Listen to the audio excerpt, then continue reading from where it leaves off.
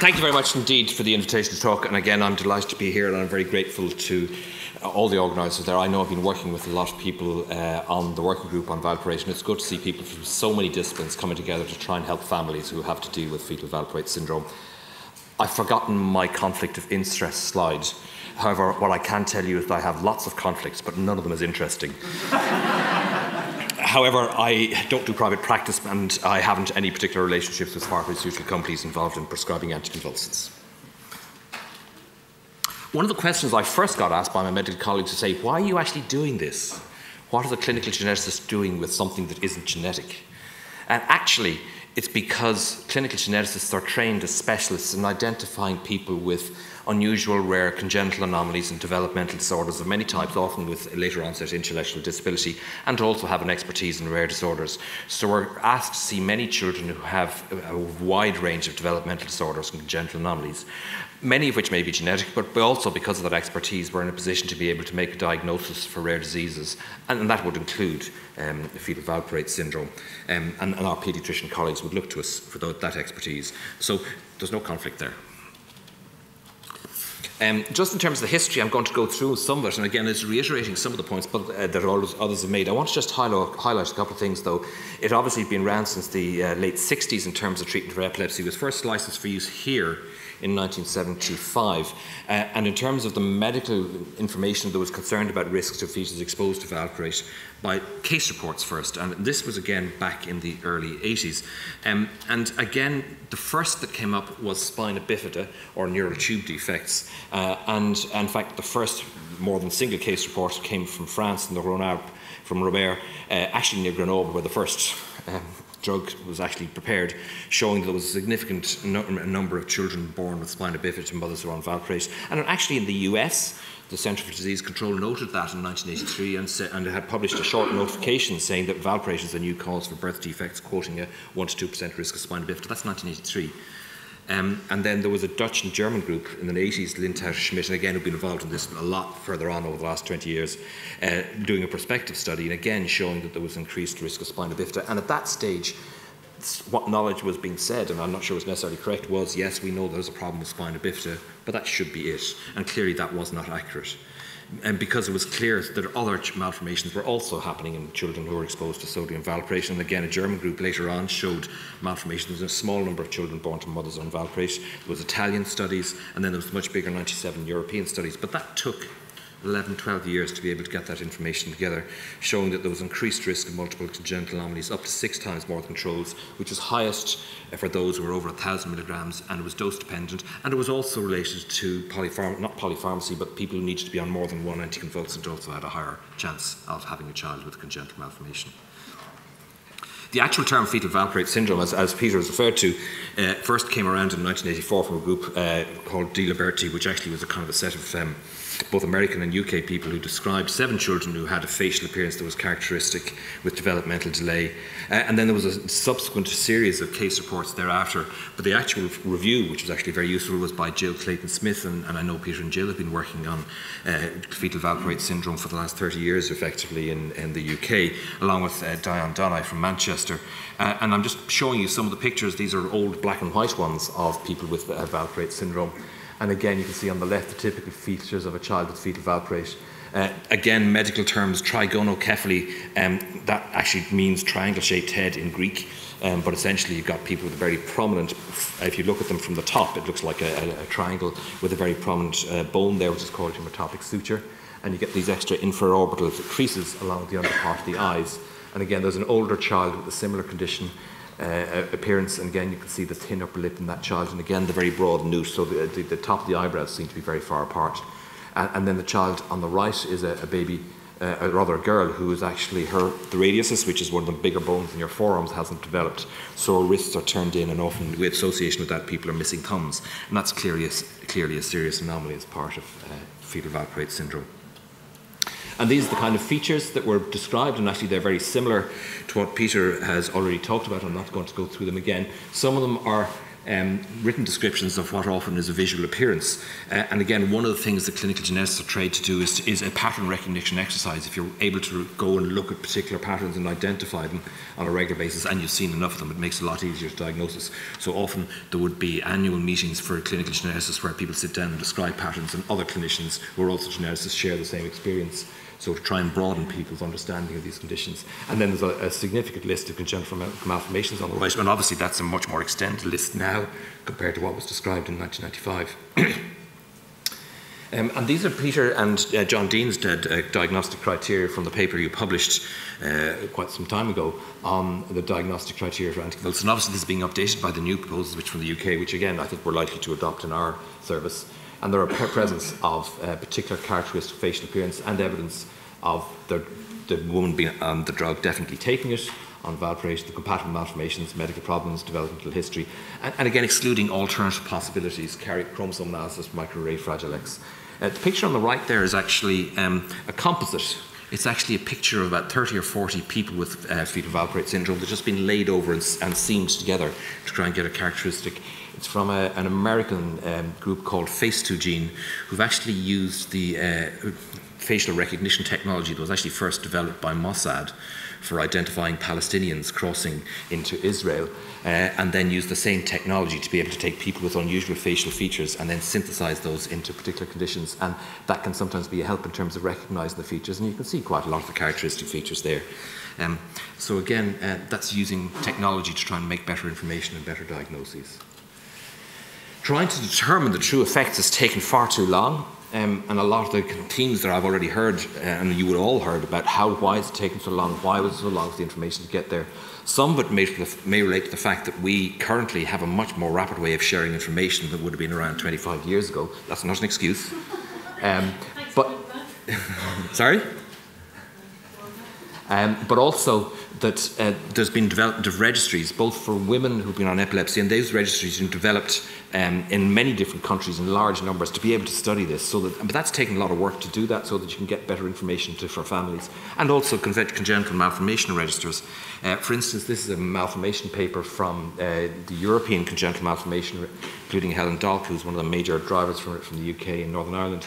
And they quoted a significant increased risk for 6 different malformations based on the data they had from across a huge number of European registries of children born with physical abnormalities, including things like spina bifida, cleft palate, congenital heart disease. Hypospadias, that's where a boy in his penis, normally the urethra where he pees out of is at the very tip of the penis. In the hypospadias, it's actually on the underside, which actually makes it very difficult for the boy dealing with that and usually requires significant surgical operations. And actually increased risk of having additional digits was one of the things which is called polydactyly. And then the registers, many have developed, and one of the big issues that has also been able to do is the whole ability to do systematic reviews. And I'm just going to touch on 2 of them, both of which is this Cochrane review, which is a structured way of trying to review data studies of sufficient quality and numbers to make inferences. And the Cochrane review, which was done by a group from the UK, including Jill Clayton-Smith, looked at 50 studies which looked prospectively at malformations in pregnancy exposed to anticonvulsants, and they quote, and it's a very reliable rate at this stage, of 10.9% congenital malformation for pregnancies exposed to sodium valproate. And that's a 355-page document if anybody wants to read it, but you probably just need to get the bottom line of the moment and read it later. The same group then also looked specifically at developmental disorders, without going into the kind of detail that Peter has talked about in terms of the variety of developmental disorders. Again, 28 studies, so it's a smaller group, but again, large numbers of pregnancies exposed, and found that there was a significant drop in IQ of children born to mothers on valproate, and even compared to those children who are mothers who had epilepsy that weren't on any medication, by an average of between 8 and 12 IQ points. I think that actually doesn't tell you enough, because actually there's many more developmental problems that go rather than just simply saying it's a drop in IQ, because there's a huge range within that, and there are many other developmental issues that are not picked up purely by IQ tests. The Canadian review quoted a 40% risk of developmental disorders, again, in a broad way. So it's clear that that information is there. In terms of our own experience, first of all, this is Harry. A number of you have met him outside, and I'm very grateful to both Harry and Karen for letting me use a photograph of Harry. This is him quite some time ago. He's a lot older now. And we look back at children that have been seen through our service with the diagnosis of fetal valproate syndrome over the last, well, I suppose, 20 years. And again, we used Peter and John's criteria, and we found the commonly features the prominent topic ridge, the broad nasal root, which is again the gap between your eyebrows, epicanthic folds, particularly those creases underneath your eyes are very characteristic. Some children had small chins and then the broad and flat nasal bridge. And again, we found that there was a significant number of malformations, neurotube defects were had in those three of them. And again, I'm not saying this is anyway representative of all of the Irish children. Congenital heart disease, limb defects, and again, serious developmental problems in just over half of the children, speech delay, neurodevelopmental disorders, intellectual disability in the older children.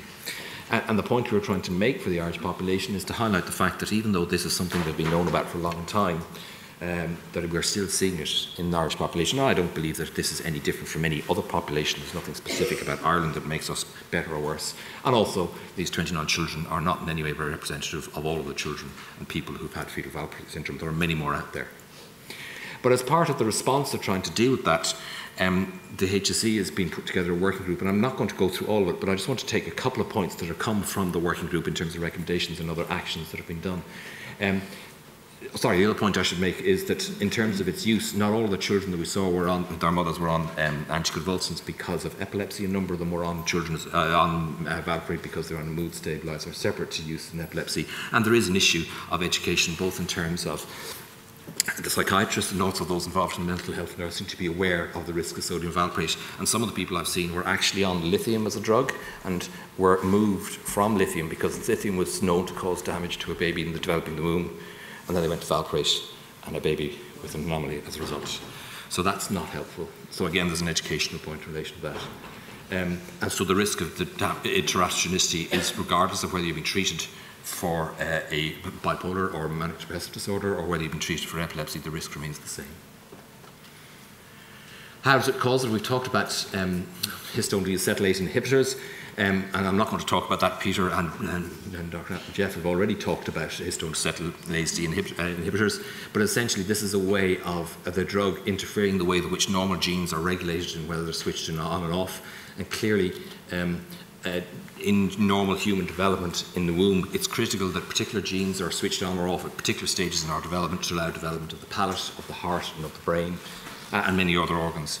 And if you can disrupt that balance of gene transcription using histone deacetylase inhibitors, that can potentially have problems.